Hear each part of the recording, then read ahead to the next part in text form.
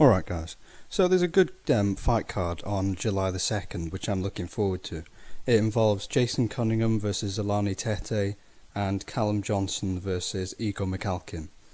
It also includes Joe Joyce, but that's a squash match, so I'm not going to be talking about that today. So the first fight I'm going to be talking about is Callum Johnson versus Igor Mikhalkin. So Igor Mikhalkin is a European level fighter. He's a southpaw. He's got quite good skills. He's a pretty good boxer, but he's got no power at all about him.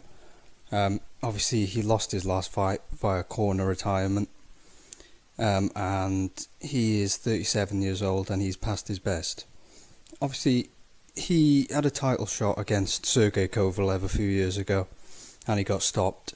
So he's not a world class fighter, he's just European level, and now he is past his prime. So Callum Johnson is also past his prime at 36 years old, but he has had a much slower career.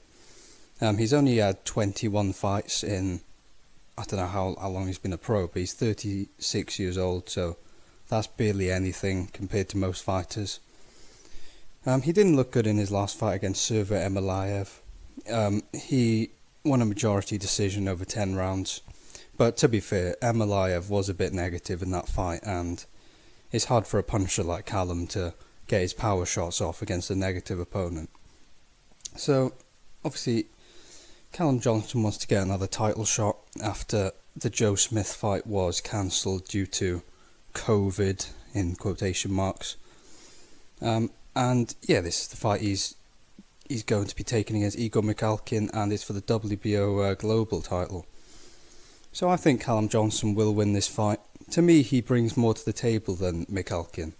I think boxing ability is fairly even, but Johnson brings much more power to the table, and I think he'll stop Igor Mikhalkin.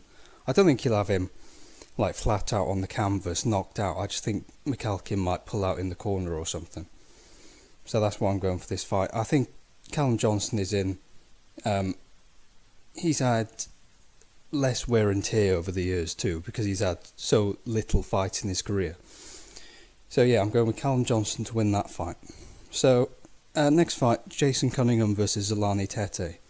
So Zolani Tete is past his best. He is 35 years old, I think, and he's only had one fight since being stopped by Casemiro back in November 2019. So he's obviously past his best, but he's still got power, and he was obviously a former champion. He was a champion for a few years, and he actually beat Paul Butler for the title. I think that was about super flyweight, and this fight's at super bantamweight. So yeah, he's past it, significantly past his best. He's only had one fight against a journeyman since the Casemiro fight, and he won. So what can we expect from him? I'm not sure. Maybe he's still got something left in the tank, but he is getting on, and he's been inactive. By sheer contrast, Jason Cunningham is in the best form of his career. He's obviously won 3 of his last fights. He beat Brad Foster. He beat that French guy Thierry Lecouvier, who was 16-0 prospect, and he also beat, was it Galiliafai, I think, dropping him 3 times. So he is coming to his prime. He's reminiscent of Lee Wood. These guys, you know, they're getting on in age, but they've just come into their prime now. So obviously, but with Cunningham in his prime and Tete being past his prime, I'm going with Jason Cunningham to win this fight on points.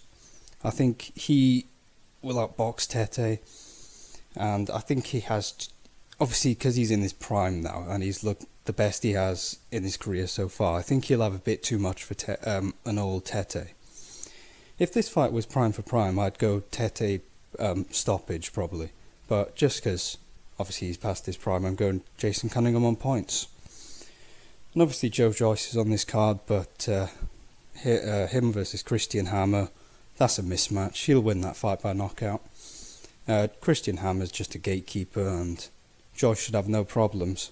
If he has problems in that fight, well, I mean, that's not a good sign, put it that way. So thanks for watching, guys, and leave your comments below. God bless.